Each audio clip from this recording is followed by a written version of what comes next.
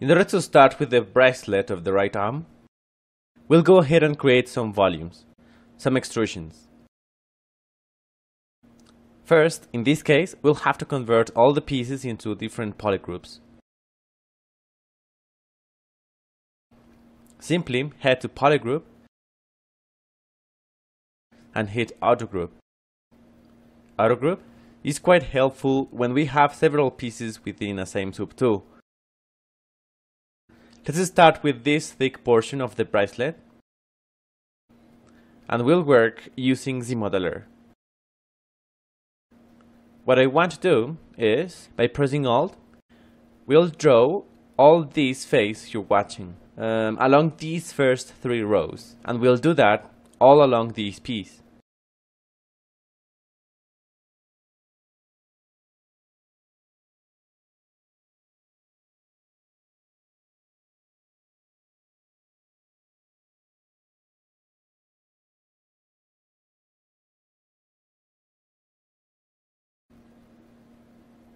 Now head to the option Extrude and generate a little volume to this area.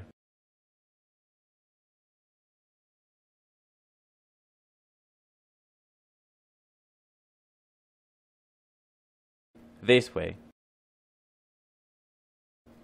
Let's remove all these pieces, and now let's work with this one over here.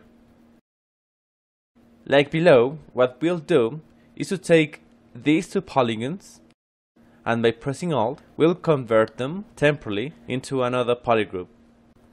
Leave a space between 2 polygroups, and repeat the action, and carry on until we finish all the circumference of this object.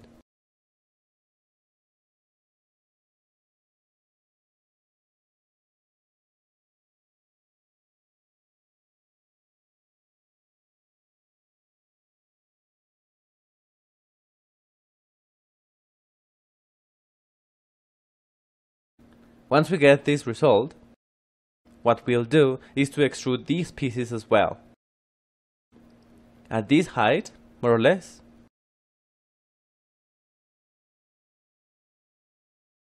Alright.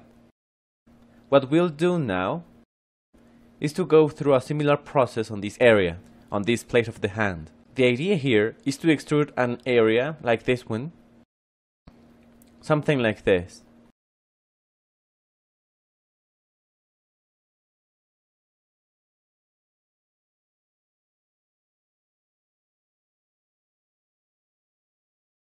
This way, thanks to the topology we have for these polygons, we'll be able to generate that shape with no problem.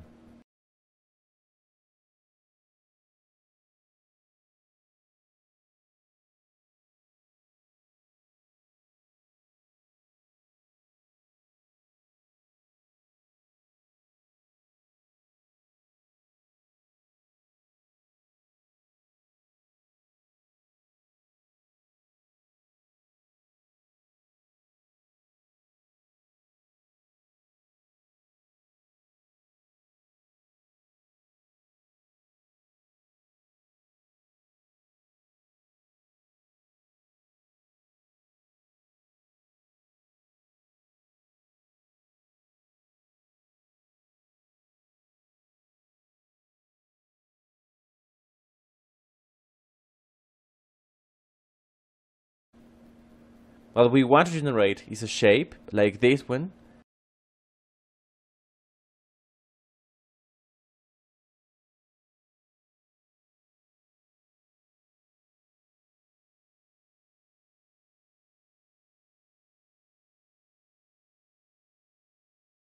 and we can get it from this shape we already have. How are we doing it? Over here we could use the same method we've used.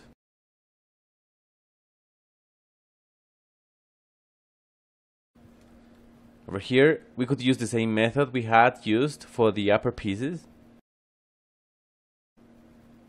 which is simply to create a temporal polygroup, but since the piece is so big, it'll take us a bit more time.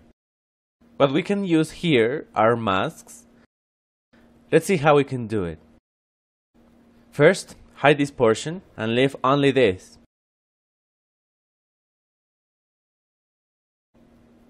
Once that's done, what we'll do is to head to Group by Normals. We'll only work with this portion up here and start masking. In this case, using lasso. And simply by using a mask, we'll get the pieces we'll need.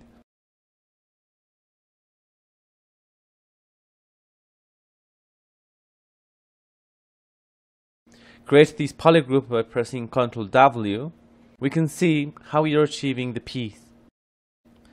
For this specific case, we can notice it's a bit faster using ZModeler.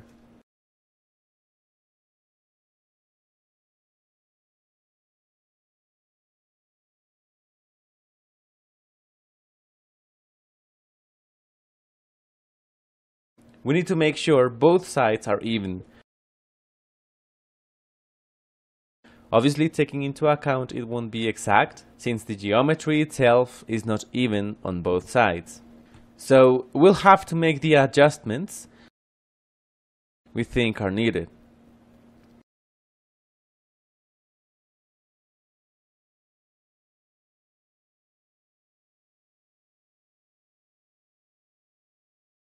Check the progress.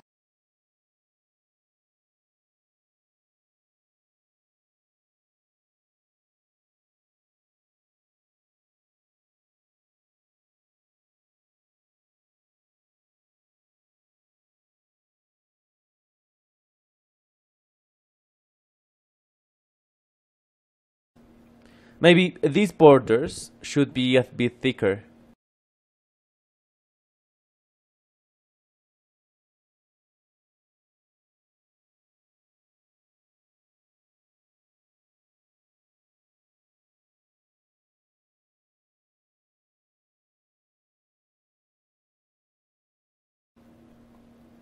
What we'll try to do now, after getting this polygroup defined, we'll adjust a bit the directions. We'll make the lines to be more straight. They are too curved. That can be done using Move, with no problem.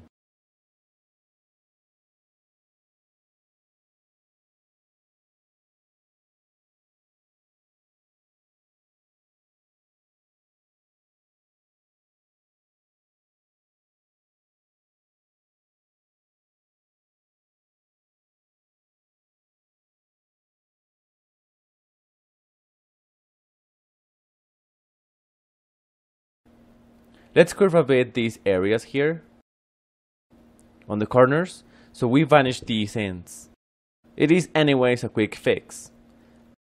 After extruding, we can fix it some more.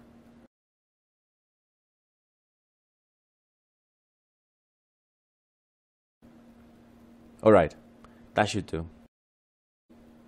And now let's extrude it.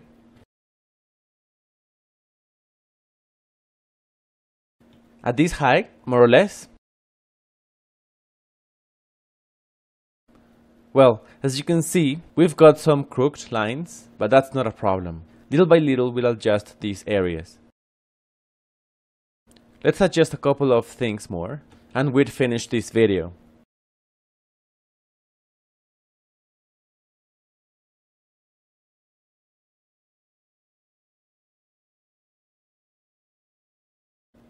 For finishing, what I want to do is to generate a crease to all these areas. What I mean is that if we apply a quick smoothing, this would be the result.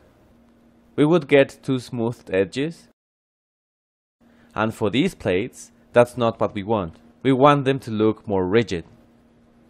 So, we'll apply a crease to all those extrusions we've made.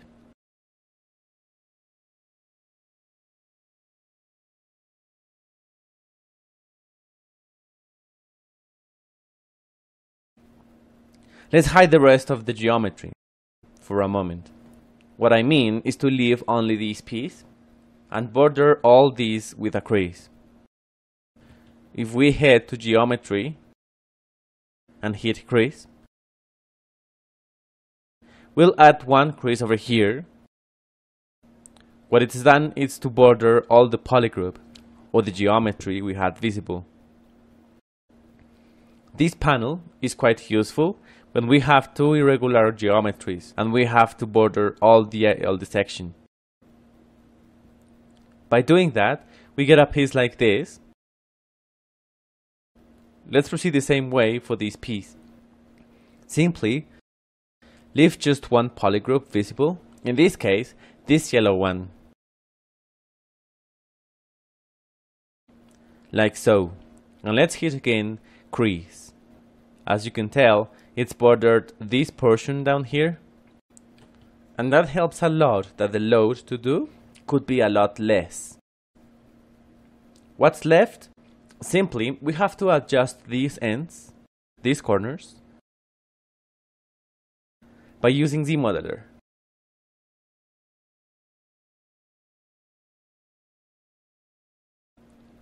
Not this one. We want it to be more curved. This corner, for instance. And that way, we get a more rigid plate and relatively easier compared to if we had to sculpt. This ZModeler really helps a lot.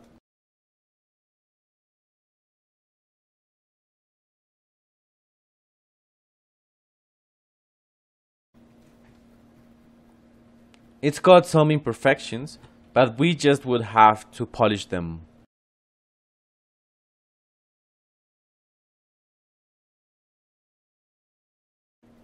Let's proceed the same way on this polygroup up here. Although I think we've done it already, since this polygroup and the one below were exactly the same. I mean, this plate and this one belong to the same polygroup, then the crease worked for both. For these pieces up here, we'll also be able to use crease, but we'll have to combine it with another option. Go back again to group by normals, and since this piece here is wide and this one over here have kind of the same angle, so ZBrush has recognized them already as a single piece. Let's hide all the rest. Simply hide the pieces we don't need. I think like that is alright. And let's go and hit crease. Let's check how it would look. And we can see it's applied the cuts as we needed. The same we'll do down here. Since they belong to the same polygroup, simply hide what we don't need.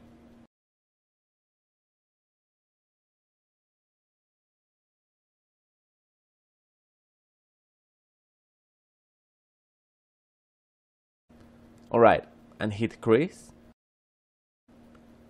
Let's see what's the result. And we can see we've got more perfect edges. The last piece we have left is this kind of a strap.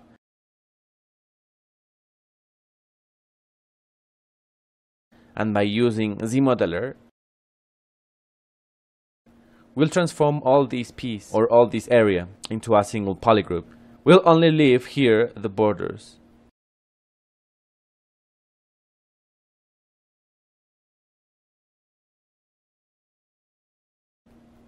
And simply apply a crease on the edges.